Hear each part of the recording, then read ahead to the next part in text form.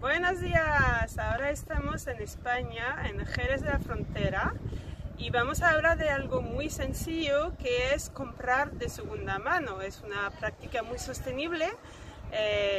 Puedes reciclar porque compras ropa o muebles o artículos que ya se han utilizado y entonces les das una segunda vida.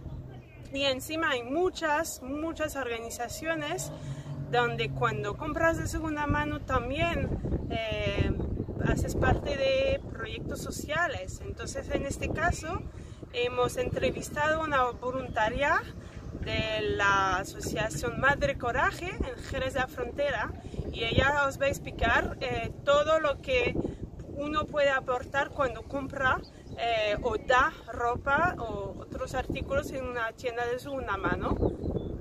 Bueno, hasta luego. Sí, esta es una tienda solidaria.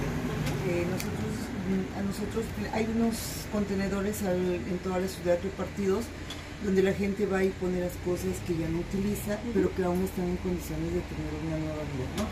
Entonces pasan a un proceso de selección y de limpieza en Guadalcanal, donde tenemos nuestra bodega. Posteriormente se ve el producto final aquí en la tienda. Entonces aquí en la tienda ya se ponen a precios muy económicos que la gente pueda tener acceso, y lo que se gana de aquí es para ayudar a la gente de Perú y de Mozambique, donde hay proyectos productivos bastante buenos de alfabetización, de alimentación y todo para la gente de muy escasos recursos. ¿Cómo se llama esta tienda? Madre Coraje. ¿Y solo tiene aquí? Sí, acá tenemos esta y la bodega que está en Guadalcanal. Ok. Sí. ¿Y hace mucho que existe? Bueno, mira, yo tengo aquí 8 años, pero ya tenía...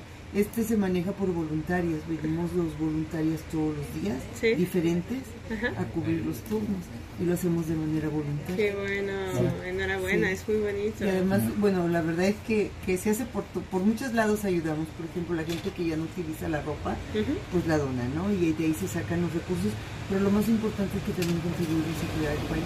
Genial, todo reciclaje, a buen precio, la gente se ayuda.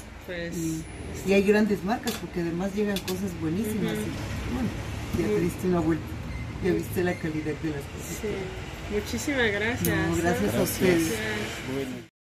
Hola. Para ver más videos de prácticas sostenibles, no olviden seguirnos en la cadena Eco Practices. Hasta luego.